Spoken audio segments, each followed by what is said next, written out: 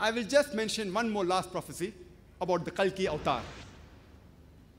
And he's been prophesied as Kalki Avatar in the Bhagavad Purana, Khand 12, Adhyay 2, Shlokas 18 to 20. It says that he will be born in house of Vishnu Yas, a noble-souled Brahmin who's the chief of the village of Sambhala. And he will be called as the Kalki. Mantra number 19 and 20 says that he will be the supreme Lord of the worlds. He will be given supernal knowledge and character and will be given 8 special characteristics, 8 special qualities. He will be given a steed, a horse, by the angels, and he will ride a horse carrying a sword in his hand.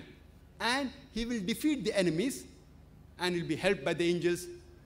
He further prophesies in Bhagavad Purana, Khand 1, Adhyay 3, Shlokas 25, that he will be born in the Kal Yuga. This Kalki Avatar will be born in Kal Yuga, in which the kings will behave like robbers. And he'll be born in the house of Vishnu Yas and will be called as Kalki. Same Kalki Avatar is even mentioned in the Kalki Purana in chapter number 2, verse number 4, which says that he will be born in the house of Vishnu Yas. Kalki Purana, chapter number 2, verse number 5 says, he will be helped by 4 companions in spreading his religion. Kalki Purana, chapter number 2, verse number 7, it says that he'll be helped by the angels in the battlefield. Kalki Purana, chapter number 2, verse number 11 says that he will be born in the house of Vishnu Yas, in the womb of Sumati. And Kalki Purana, chapter number 2, verse number 15 says he'll be born in the first half of Madhav month. You can only give a talk on Kalki Avatar. I'll just mention the points in brief.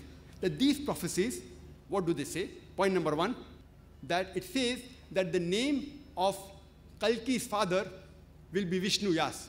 Vishnu Yas, if you translate, means the worshipper of Vishnu, worshipper of God. And the name of Muhammad Sallallahu Alaihi Wasallam's father was Abdullah, which also means worshipper of Allah, worshipper of God. Point number 2, the name of the mother of Kalki Avatar will be Sumati. Sumati, if you translate into English, it means peace.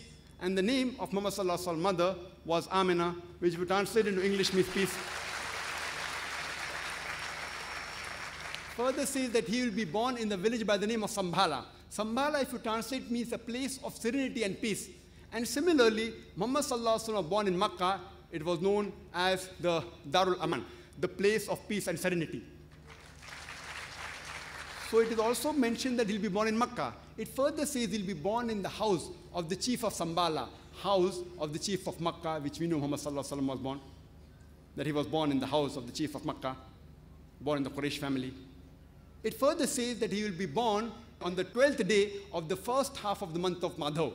And we know Muhammad Sallallahu Alaihi Wasallam was born in the first half of the lunar month of Rabbi Awwal, on the 12th day. This prophecy that he was born on the 12th day of Madhav is the same as 12th day of Rabbi Awwal. Further it says that this Kalki Avatar, he will be a final messenger.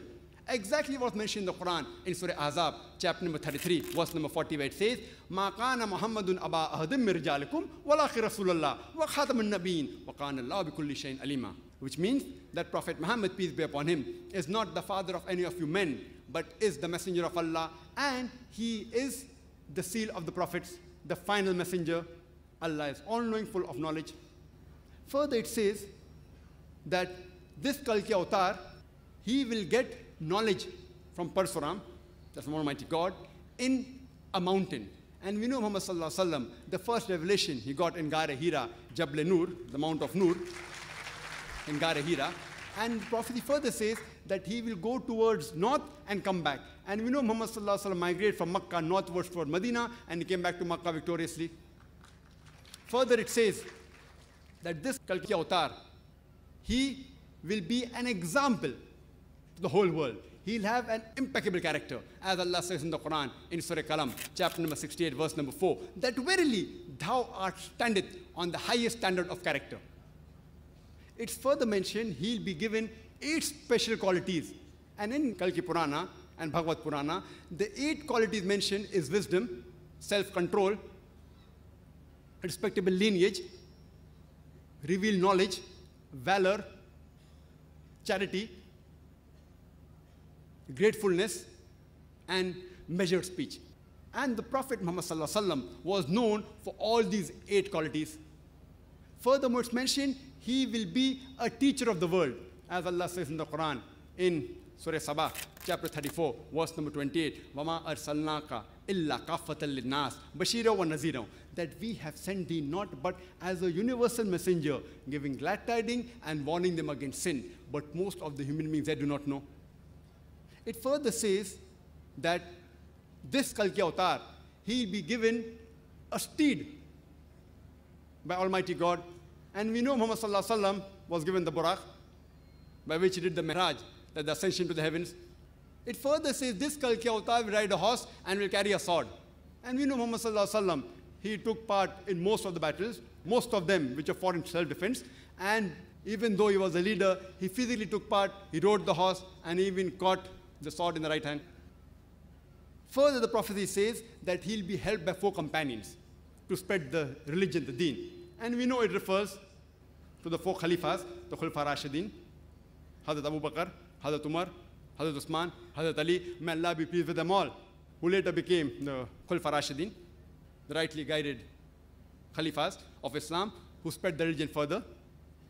It also says that this Kalki Avatar will defeat the enemy and guide the people to the right track. And we know Muhammad defeated the enemies, and he guided the Arabs from Yawm al-Jahiliyyah, the age of ignorance. He guided them to the true path.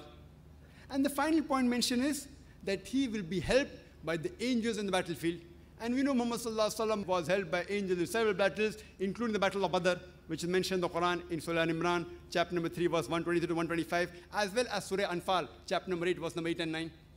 So this prophecy of Kalki Avatar, the last and final messenger, befits no one but the last and final messenger, Prophet Muhammad, peace be upon him.